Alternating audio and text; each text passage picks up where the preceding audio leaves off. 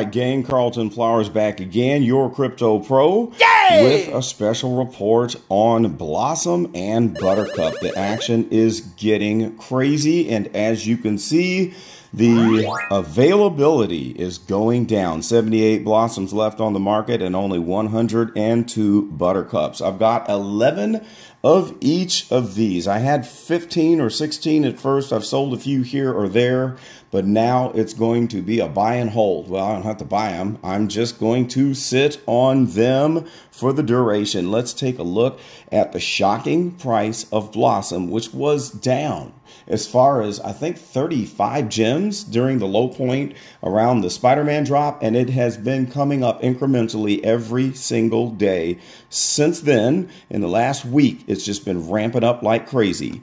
Here is the price on Blossom, coming in at a smoking hot 124 gems, and it looks like the floor price is going to be rising from here. We've got a 125, a 129, a 130. It just goes on from there. Absolutely insane. And then check out Buttercup, the uncommon. Only 102 left.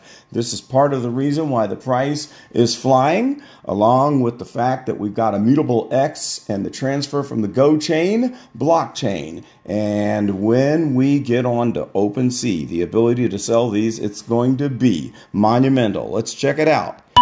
There's Buttercup coming in at 140 gems. Hard to believe that it was down in the 40s and the 50s just a few weeks ago. And this has been a good week for Buttercup. So we're going to keep our eyes on these two items and just enjoy the ride. Let me know, are you holding any Blossoms or Buttercups? Bubbles is out of reach for me, but I am glad that I've got the orange and the green right about now. That's all I've got. Stay tuned for more reports. This is Carlton, and I am done.